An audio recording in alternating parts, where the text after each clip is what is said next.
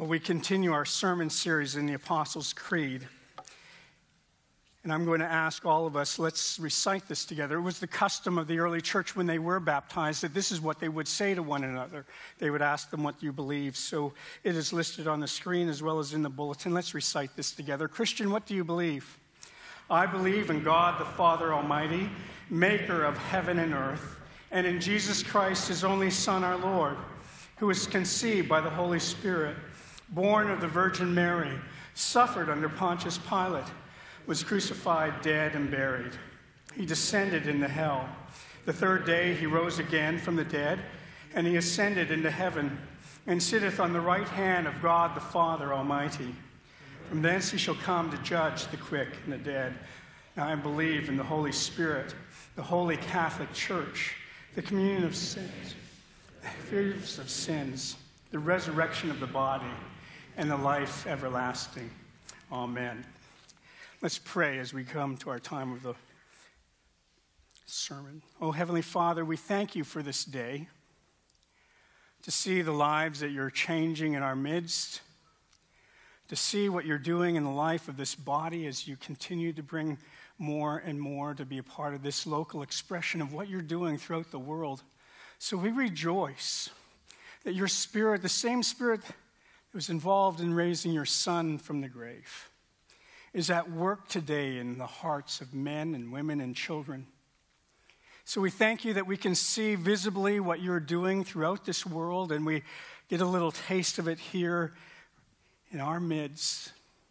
And so we pray that as we hear your sermon this morning, that we would hear you speak to our hearts, that we be reminded of the power that was on display and what you would do through your Son, that he would burst through and leave the tomb and become our resurrected Lord, risen and not dead, ascended to your right hand, as sits on the right hand of you now, and is our advocate now in heaven. And so, Lord, we thank you for the work that Christ is continuing to do throughout this world and in our lives especially. So we pray now that in the hearing of your word, your Spirit would be at work, bringing salvation to those who do not know you, giving encouragement and hope to those who follow you. And may you speak to our hearts. In Jesus' name we pray. Amen. You can imagine the grief that was experienced by the followers of Jesus that were there on that Good Friday afternoon and witnessed what we described last week, of the agony and the sorrow that went on by our Savior there that day.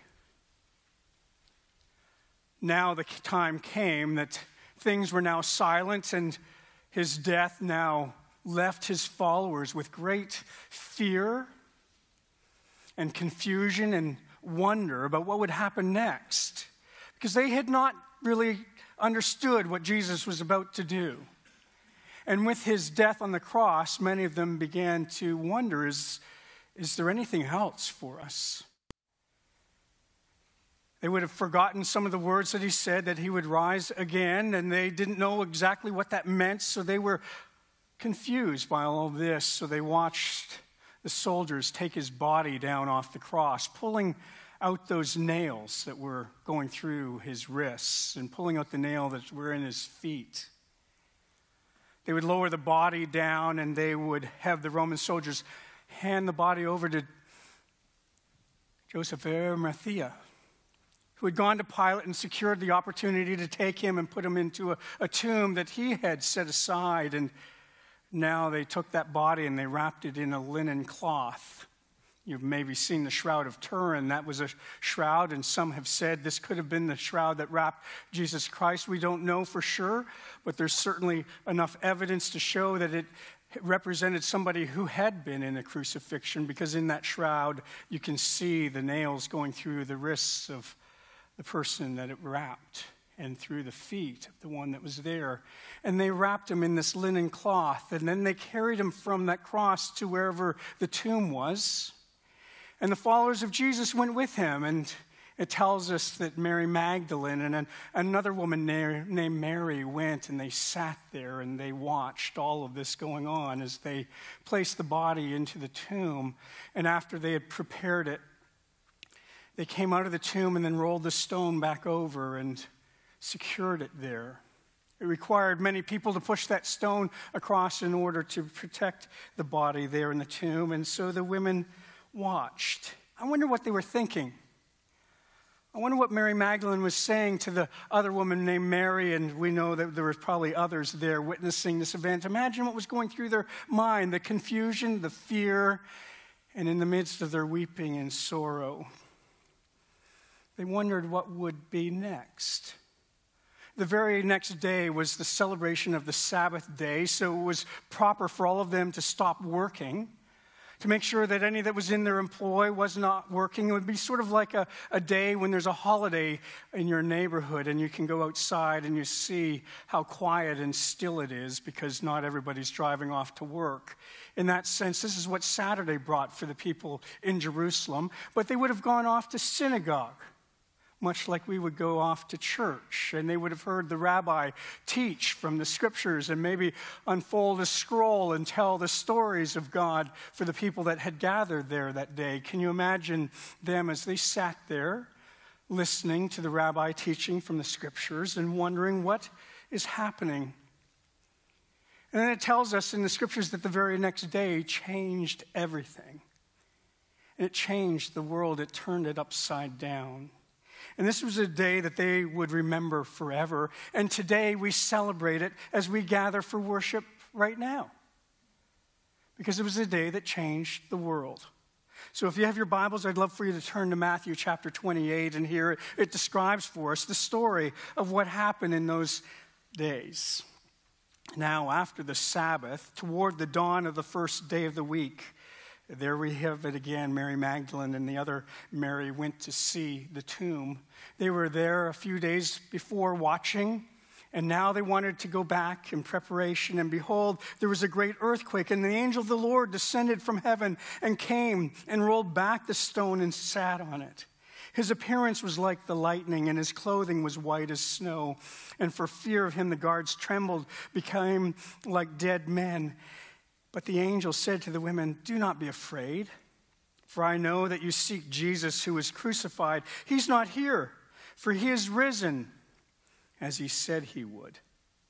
Come and see the place where he lay." And he invites them in, and they go quickly and tell the disciples that he's risen from the dead. And behold, he's going before them to Galilee, and there you'll see him. See, I've told you. So they departed quickly from the tomb with fear and great joy, and ran to tell his disciples. And behold, Jesus met them, saying, "Greetings." And they came up and took hold of his feet, and they worshiped him. And then Jesus said to them, "Do not be afraid. Go and tell my brothers to go to Galilee, and there they will see me." And while they were going, behold, some of the guard went into the city and told the chief priests all that had taken place. And when they had assembled with the elders and taken counsel, they gave a sufficient sum of money to the soldiers and said, "Tell people his disciples came by night and stole him away while we were asleep. And if this comes to the governor's ears, we will satisfy him and keep you out of trouble." So they took the money and did what was directed of them. And this story has been spread among the Jews to this day. Now the 11 disciples went to Galilee, to the mountain in which Jesus had directed them. And when they saw him, they worshiped him, but some doubted. And Jesus came and said to them, "All authority in heaven and on earth has been given to me. So go therefore and make disciples of all nations, baptizing them in the name of the Father, the Son, and the Holy Spirit, teaching them to observe all that I've commanded you. And behold, I am with you always, even to the end of the age."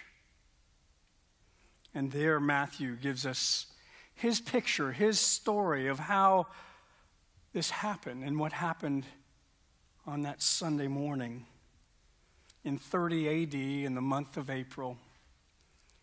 The people of God began to see something that would change their lives forever and ever. And it's changed the world to where we even see it happening in our own day.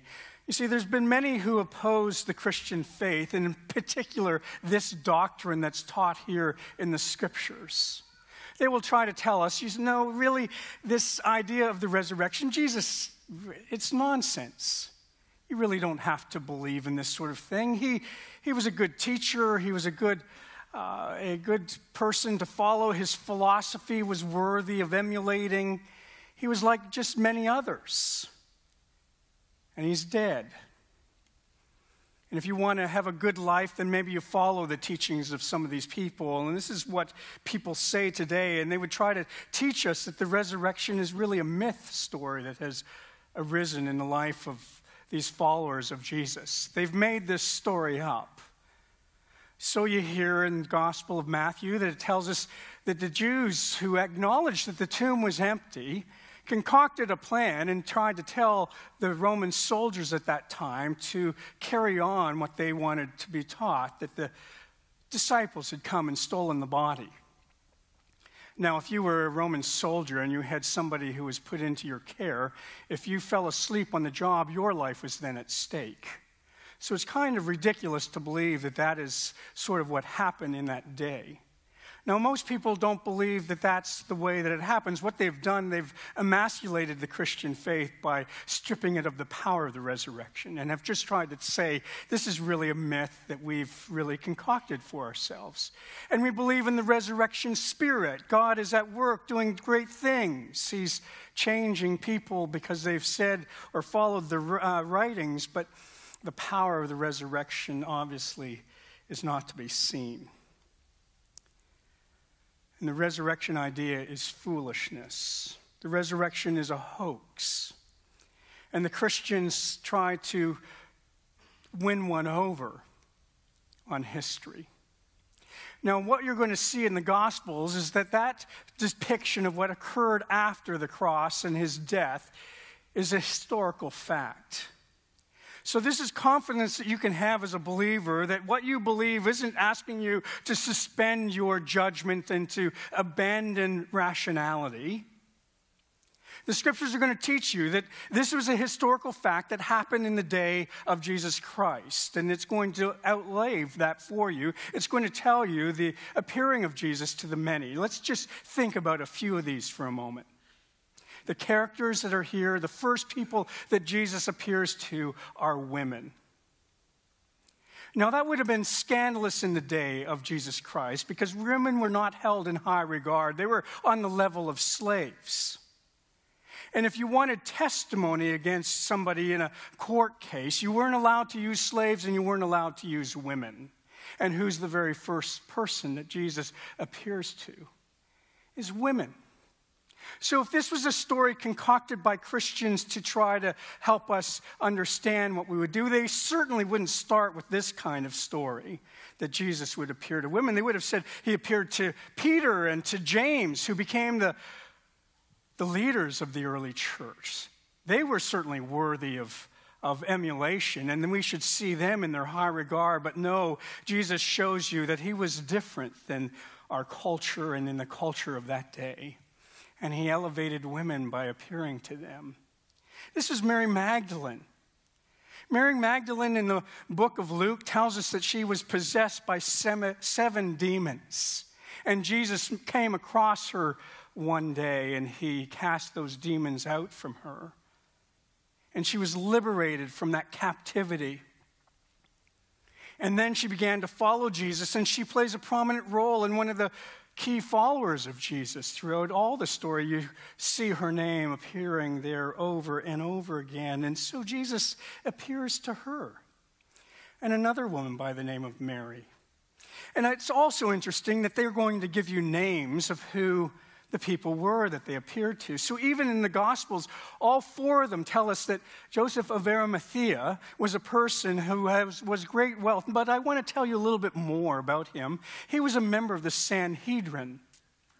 Now you need to remember that on the day that Jesus was put on trial, he appeared to the Sanhedrin after he went to Caiaphas' house. Caiaphas brought them in the early morning hours to the Sanhedrin, and they voted unanimously to put Jesus to death. But the scriptures tell us that Joseph of Arimathea was not there. So if there's going to be somebody that's going to represent We certainly wouldn't say Joseph of Arimathea was one that we would rely on because he was a part of the party that put Jesus to death. But the scriptures tell us that this Joseph was a follower of Jesus. He believed in him. And this is why he went and asked Pilate for the right to take the body and put him into the tomb. And so we have his name recorded to this day. And so the people who are hearing the very first gospel, which was the Gospel of Mark, that probably was written 10 years after the crucifixion. So not too long later, not long enough for myth to develop. So follow my thinking for a moment. When we think about myth, it takes years and years to establish myth. It was not possible with the quickness of this gospel written by Mark to have myth come into the story because he would tell about Joseph of Arimathea. If you want to talk to him, if you want to find out if Jesus was truly dead, go find him, and he will tell you that he carried the body of Christ in that linen cloth and put it into a tomb if you doubt that Jesus Christ truly died, because that was one of the other stories that I mentioned last week, that many said, well, he never really tasted death. He had some kind of chemical in his body that he was unconscious, and then when he was put into the tomb. But I, again, would tell you, when they wrapped that body in all of the ointment and the preparations for the body, it would be about 100 pounds of fragrances and materials wrapped even around his face, and then that shroud would have been wrapped tightly around his face. He could have suffocated just from that as it was put into the cold tomb for 3 days. Oh, and you question 3 days? How could it be 3 days? Well, if it was part of a day, it counted as 1 day in the Jewish understanding of things. So on Friday, he was in the tomb in the evening. Saturday, he was in the tomb. And Sunday morning, he was in the tomb. So in the Jewish understanding of things, that's 3 days. Even though it wasn't 3 full days that we might argue to say, well, you see, the Gospels really aren't telling the truth. These are some of the concoctions of people that will say that what we hold to and what is the center of the Christian faith is not real, it's myth, and really is a crutch for those who follow God. Because that's what the atheist would say, that we who believe in Jesus, it's a crutch. It's something that we need because we're desperately broken. And somehow it's a deficiency to believe in God, and we call it a crutch. And we've heard people use that excuse over and over again. The atheist would say there is no God, and they would say that after we die, there's absolutely nothing. Well, that's an encouraging view of things, isn't it? Because every single person I have buried, whether they were a believer or not a believer, the family members will say, I will one day see them again. I have never had a person not say that when I've buried them. You see, we have this concept of an afterlife. We have this hope that there is an afterlife. When people win the Super Bowl and they give their little speech, what do they say? If their parents have lost a loved, if they've lost a loved one, I know my Father's looking down at me at this day. Have you heard that before? Well, maybe we could back you up to the Academy Awards and the Grammys. And what do we hear? Musicians and actors who don't have a faith in God, but they're going to say, I know that my loved one is looking down at me on this day. Isn't that fascinating? That's what we all hear over and again. And we don't hear the critics criticizing those that are saying those things the next day, do we? But we hear the critics talk about the center of the Christian faith, this resurrection concept, and they're going to try to tell us, well, that's just a myth. It has no validity for us today. You see, Sunday changed everything. Guards were put at the tomb and was told that the Jews asked for guards to be put there so that the Christians could not steal the body. So they then asked for a guard to be put there in that spot. Then think about who he appeared to after the women that were there. He appeared to Peter. Peter, the one who denied him 3 times.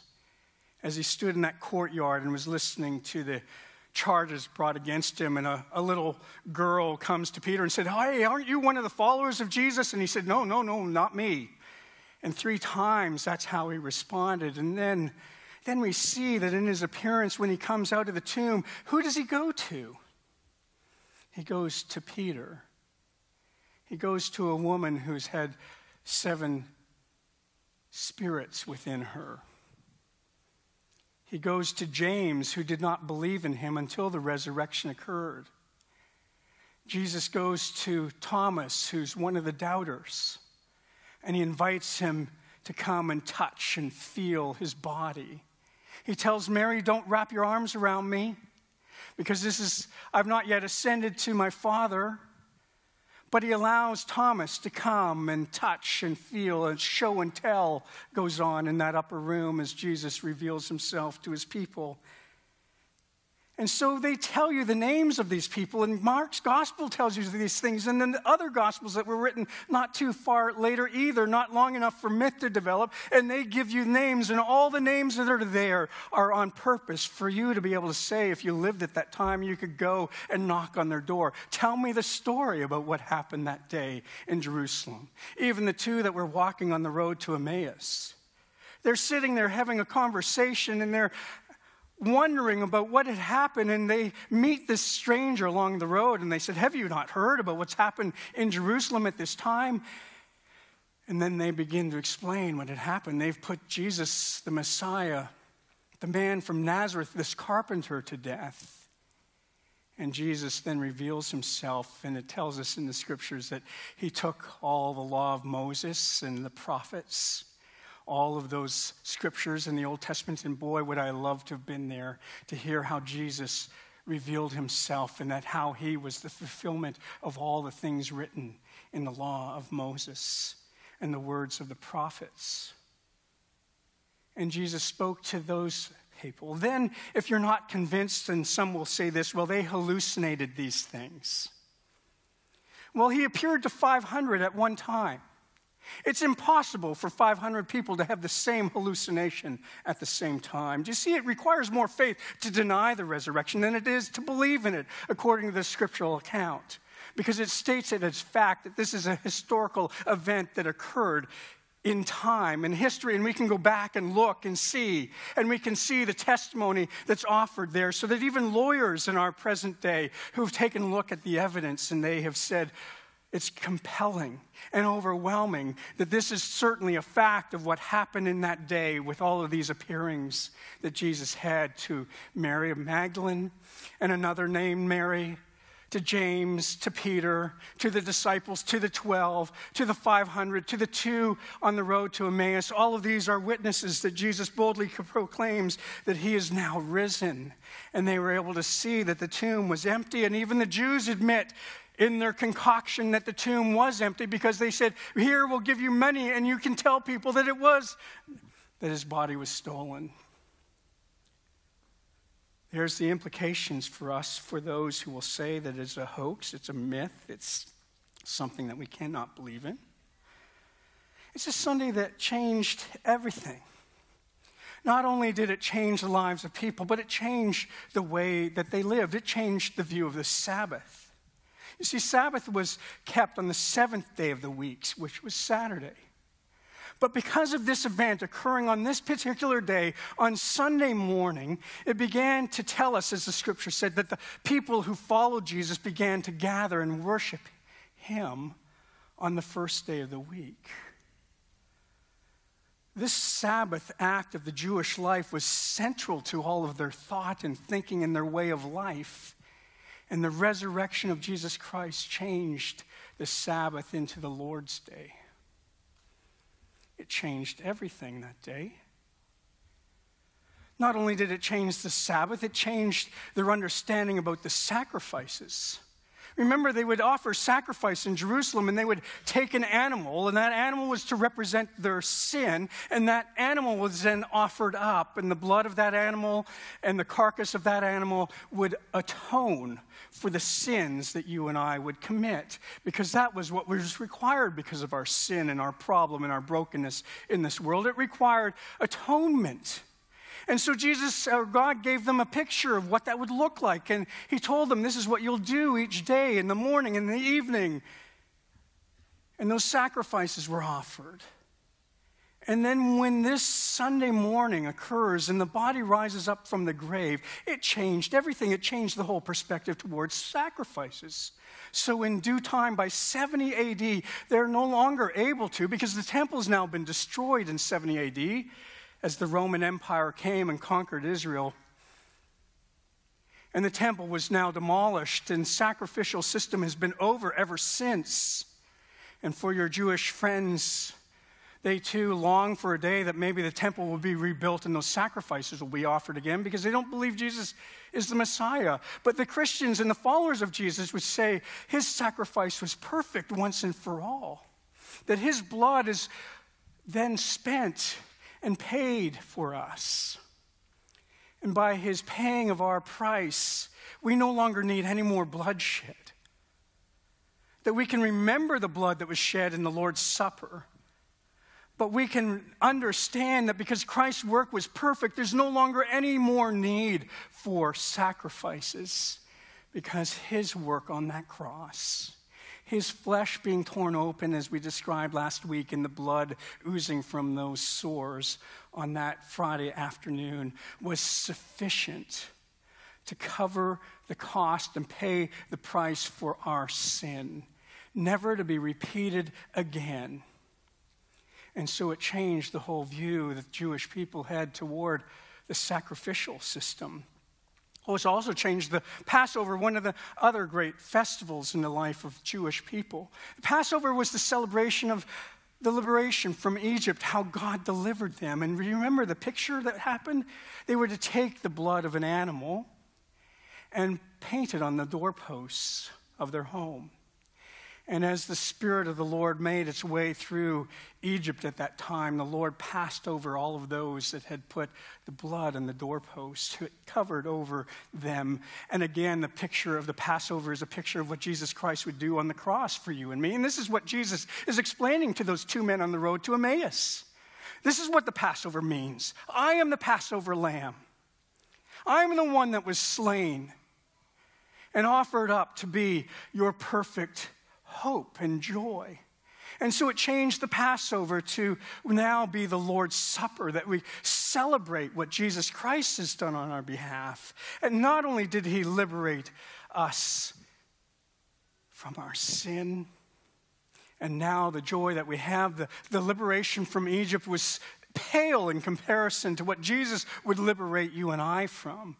Our sin and the power of sin and the guilt and shame that we carry when we sin, and we see what it does to our minds mentally and what it does to our bodies physically and what it's done to our world. And Jesus has come, and he's the remedy for all of these things. He's come to reverse the curse that was set in motion in the Garden of Eden when the evil one would try to tell Adam and Eve to take your own path, be your own God, replace him by yourself. And Jesus is the reminder you need him more than anything else. See, that's another story of the resurrection, of what it teaches, that you can't save yourself. You needed Jesus to rise from the dead in order to show this world that the power of sin has been completely wiped out and abolished by what Jesus Christ would do there on a Friday to a Sunday. That he would be the victor. And that now when we face our struggles and difficulties in this world with God on our side, who can be against us? He's proven it by rising from the dead. He's shown himself in such a unique and powerful way. But then think about how it changed people's lives. Think about what it did to Peter. A few days later, he's standing in Jerusalem because the Lord had said, wait in Jerusalem for the power of the Holy Spirit to come upon you. And in that day, the Spirit comes down in a fire. And they speak different languages, and people are there, and they can hear these languages that Peter and the apostles and the followers of Jesus are saying, and they're able to interpret it in their language, even though Peter didn't know the language of some of these things that he was saying. And this is the outwork and the display of what the Holy Spirit would do in the life of God's people. And on that very day, Peter, who was one who was fearful that he'd be arrested, so he denies Jesus 3 times, This is what he does. He stands up among the people in Jerusalem this day and listen to his words. Brothers, I may say to you with confidence about the patriarch David that he both died and was buried, and his tomb is with us this day. Being therefore a prophet, and knowing that God had sworn with an oath to him that he would set one of his descendants on the throne, he foresaw and spoke about the resurrection of Jesus Christ. This is what he's saying. Peter is saying that David wrote in his Psalms about the future resurrection of Jesus Christ, and that he would be abandoned to Hades, nor did his flesh see corruption. This Jesus God raised up, and of that we are all witnesses. Being therefore exalted at the right hand of God, and having received from the Father the promise of the Holy Spirit, he has poured out this day that you yourselves are seeing and you're hearing. And listen to how he then turns it. He said, all of you repent and be baptized, every one of you, in the name of Jesus Christ for the forgiveness of your sins. And you will receive the gift of the Holy Spirit. For the promise is for you and your children and for all who are far off, everyone whom the Lord calls to himself. This is the message that Peter preaches. A few days later, he was hiding and fearful that the Jewish people were going to come and put him into prison. And now he stands with great confidence and boldness. And he'd be arrested many times because of what he would preach. And they would say to him, Peter, you cannot preach that any longer in this city. And he continued on, and on that day, 3,000 people came to believe Jesus Christ and were followers of him from that day forward. Can you imagine how long it would have taken to do the baptisms of 3,000 people? I use that as a story, as an illustration to remind us when we're worried about time, that we sit and forget the power of God that's on display. 3,000 Christians coming to Christ in one sermon spoken by a follower of Jesus Christ whose name is Peter, a denier. And now he's conquering the city of Jerusalem with the power of the Holy Spirit working through him. And the changed lives continue to go on.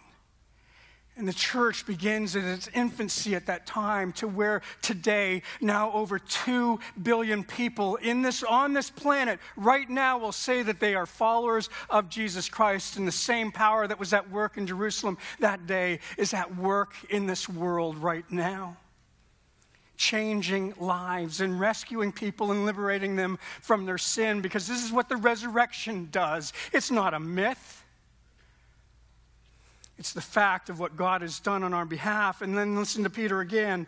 In his epistle, he said, blessed is the God and Father of our Lord Jesus Christ, according to his great mercy. He has caused us to be born again to a living hope through the resurrection of Jesus Christ from the dead. If you want to look at the gospel accounts and see how the resurrection changed, read their sermons, look at their lives. This is something that you cannot say had no bearing and no purpose in their life, that there was somehow a concoction, a lie, a hoax. It changed lives. And there's 2 billion witnesses on this planet today to describe the power of the resurrection. It changed Paul, a person who was a persecutor of God's people.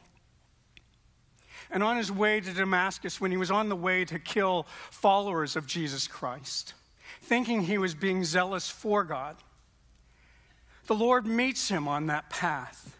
And Jesus appears to him. The resurrected Lord appears to Jesus and comes into his presence and strikes him off the horse, and it turns his world upside down. And now Paul, because he witnesses what has happened in this Jesus. Truly, he is the Son of God, just as the centurion said when he witnessed it that day on the Friday afternoon. So Paul then begins to turn his life upside down, and he becomes an apostle, one of the great apostles of God in the early church, a missionary, a church planter. And he goes and takes the gospel to the Western world, and it continues to infiltrate everywhere. And he said this to the Corinthians. And again, this book of Corinthians was written in a short time period, probably about 15 years after the death and resurrection of Jesus Christ. Now listen to how Paul interprets that work. For I delivered you as first importance, what I also received. That Christ died for our sins in accordance with the Scriptures. That he was buried, that he was raised on the third day in accordance with the Scriptures. And he appeared to Cephas, who was Peter, then to the 12. Then he appeared to more than 500 brothers at one time, most of whom are still alive. He says that so you can go and ask them, were you there that day? Though some of them have fallen asleep, some of the 500 have already passed away. Then he appeared to James, then to all the apostles. Last of all, as to one untimely born, he appeared to me. For I am the least of the apostles, unworthy to be even called an apostle, because I persecuted the church of God. You see, the resurrection changed everything. And one of the most compelling arguments is the lives that Jesus Christ continues to change. You see, every single one of the followers of Jesus, that band of 12, would become martyrs for the faith. If this was a concoction by the early apostles of the 12, of saying it was a hoax, let's steal his body, let's hide it, and then tell this story. But when they came to their end and they were following Jesus and now they were put to death, and the story tells us that Peter himself was hung on a cross, was shaped in an X, sort of a spread eagle. You were put out with your arms this way and your legs this way. And it is said that in history, to mock Jesus in whom he followed, they inverted him and put him upside down in that cross, and that's how he died. And it tells you the stories of the other apostles. You see, if they had concocted this story, I think it's quite ridiculous to believe that they would go to their death believing in a lie and perpetrating a lie. I think at least one of them, if you believe, well, maybe one of them or a few of them did it, I think at least one of them would have caved in and said, hey, I want my life a little bit longer, so they spare them and tell them the story. I was the one who took him out of the grave and hid him somewhere in ancient Galilee. No, every single one of God's followers, of those 12, met their death by persecution and went to their grave preaching Christ has risen from the dead. And at the end of the book of Acts, it tells us that the whole world was turned upside down by the resurrection power of Jesus Christ rising from the dead. And he continues to change lives even today. I want to read to you a description of Napoleon. I have no idea if Napoleon was a Christian or not. But I want you to hear what Napoleon wrote when he was then in captivity. And he describes this Jesus to the world. Well then, I tell you, Alexander the Great, Caesar Augustus, Charlemagne, and I myself have founded great empires. But upon what did these creations of our genius depend? Upon force? Jesus alone founded his empire upon love. And to this very day, millions will die for him. I think I understand something of human nature, and I tell you, all these were men, and I am a man. None else is like him. Jesus Christ is more than a man. I've inspired multitudes with such an enthusiastic devotion that they would have died for me. But to do this, it was necessary that I should visibly present with electric influence of my looks and my words and my voice. And when I saw men and spoke to them, I lighted up the flame of self-devotion in their hearts. Well, Christ alone has succeeded in so raising the mind of man toward the unseen that it becomes insensible to the barriers of time and space. Across a chasm of 1,800 years, Jesus Christ makes a demand which is beyond all others, difficult to satisfy. He asks for that which a philosopher may often seek in vain at the hands of his friends, or the father of his children, or a bride of her spouse, or a man of his brother. He asks for the human heart. He will have it entirely to himself. He demands it unconditionally, and forthwith his demand is granted. Wonderful in the defiance of time and space, the soul of man with all its powers and faculties becomes an annexation to the empire of Christ. All who sincerely believe in him experience that remarkable supernatural love toward him. This phenomenon is unaccountable. It is altogether beyond scope of man's creative powers. Time, the great destroyer, is powerless to extinguish the sacred flame. Time can neither exhaust its strength nor put a limit to its range. This is it, which strikes me the most. I have often thought of it. This is what proves to me quite convincingly the divinity of Jesus Christ. As he sat in prison, this is what he writes to a friend. And it is a reminder of the power that was seen on that day, on a Sunday morning that changed the world forever. Lee Strobel, in his book called The Case for Easter, said this: the resurrection is the supreme vindication of Jesus' divine identity and his inspired teaching. It's the proof his triumph over sin and death. It's the foreshadowing of the resurrection of his followers. It's the basis of the Christian hope. It's the miracle of all miracles. See, this is why this is in the Apostles' Creed, that he rose again on the third day. He ascended into heaven and now sits on the right hand of God the Father Almighty. Our Savior lives, and it continues to change our world, and it continues to change the way we live our life, and it continues to change us as a people. We are resurrection people who know that death could not hold him, and the tomb could not keep him in the ground, and he burst forth from the grave for you and me, a risen Savior, the victor, the King of kings and the Lord of the universe, and the King of your heart. Let's pray. Oh, Heavenly Father, we thank you for the power of the resurrection and what it continues to display even here today in our midst. For we have seen that resurrection power at work in our hearts, giving us this new life. It takes a heart of stone and turns it into a heart of flesh that now responds to you. So, Lord, we are grateful for the amazing grace we have now experienced and cherished in this world.